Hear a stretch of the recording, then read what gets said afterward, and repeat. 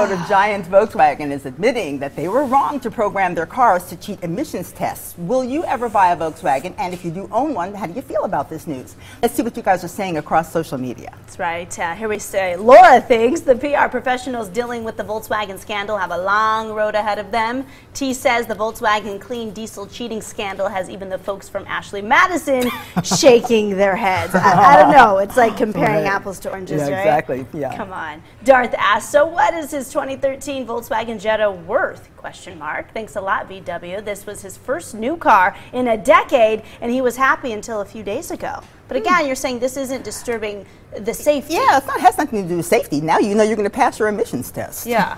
But who wants to be part of a cheating scandal, I guess, at the end. Kevin added, Volkswagen is in for a world of hurt, 11 million cars with false emissions numbers. That's magical German engineering for you, Volkswagen.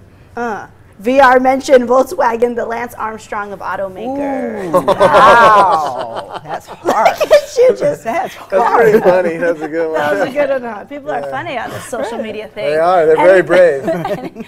Periscope even, Henny feels that the emission scandal is doomsday for Volkswagen. I don't know. Any publicity is good publicity, and they're getting a whole lot of it right now. Yeah. And honestly, Volkswagen, that's not one of the brands I think of right away because I'm a Toyota girl. Right. So it's, Toyota in a way, this has actually heightened my awareness of all the different brands. I didn't know until They own everything. They own everything. So much. They employ like 750,000 people worldwide. Yeah. They're everywhere. It's a huge company. I don't think they're going to go anywhere. There you go. Keep chatting with us. Share your thoughts. Facebook, Twitter, Instagram. Our handle is @ValleyViewLive. Use that hashtag #VVLive. Okay. Got to head across the hall for Action News Live at 3, but still to come, the cutest little baby animal in the world right now. Your heart will melt when you see its tiny little feet.